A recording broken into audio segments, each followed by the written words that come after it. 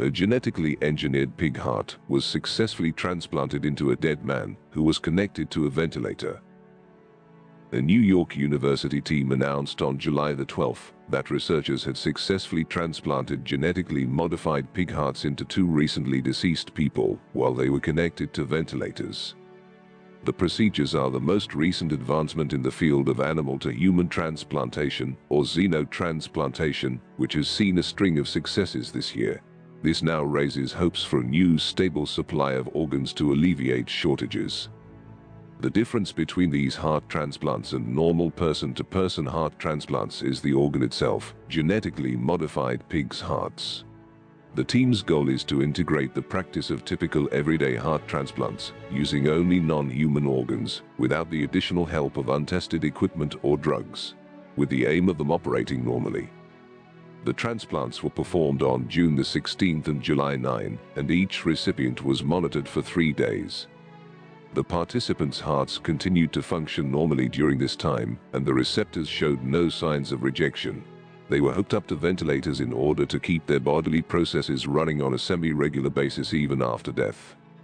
The hearts are believed to come from the biotech company Revivica, which produces genetically modified pigs. Revivica also funded the research. These pigs had 10 genetic modifications, 4 of which were to block the pig's genes and prevent rejection, and 6 of which were to add human genes. These procedures are carried out in a dedicated operating room for xenotransplantation, one that will not be used for any other surgical procedures. Even though pig hearts have been transplanted into living people, it is important to test transplants in deceased patients to learn, study, measure and try to unravel what's going on with this new, incredible technology. The transplant cannot be studied in such detail if the recipient is still alive. The NYU team believes clinical trials could begin sometime between now and 2025. Revivica hopes to begin clinical trials within the next year or two. There is still a lot to learn about xenotransplantation and a lot to figure out about the ethics of animal-to-human procedures.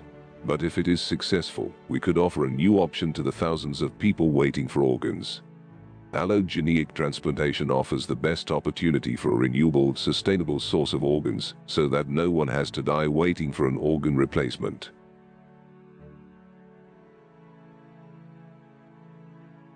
Do not stop taking any prescribed medications or treatments without consulting your doctor.